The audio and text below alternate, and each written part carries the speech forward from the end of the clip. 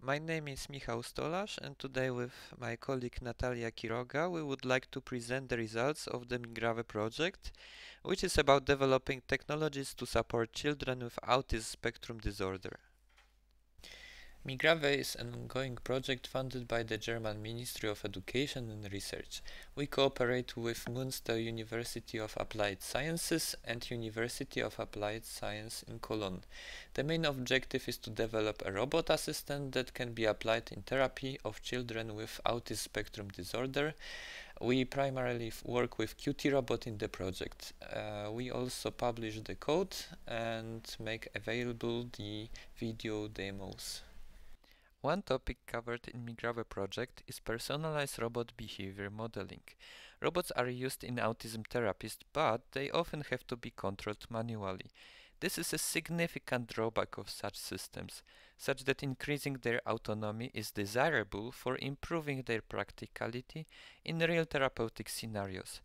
We aim at increasing the robot autonomy with a behavior model, which is a decision-making algorithm that personalizes game tasks to child's skill level, adapts robot verbal and non-verbal feedback given to children, quickly adapts to an individual. We ground the problem in the sequence learning game, where each user has to memorize and repeat emotion sequences. Based on the engagement score and game performance of the user, the robot should learn what sequence and feedback to say to the user. The second part of the project consists in learning human gesture by imitation.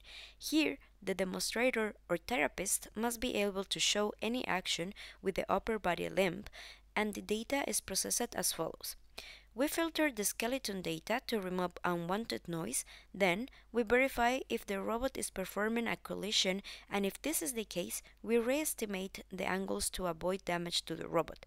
Finally, we save the data to reproduce the action at any point of time during the therapy with a PID position controller.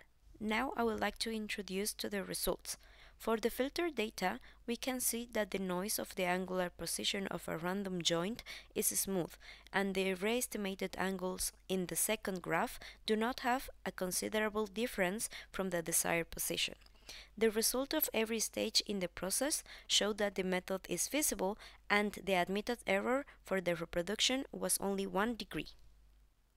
For more information, please contact Alex Mitrevsky from the Autonomous Systems Group at the Bonn-Rhein-Sieg University.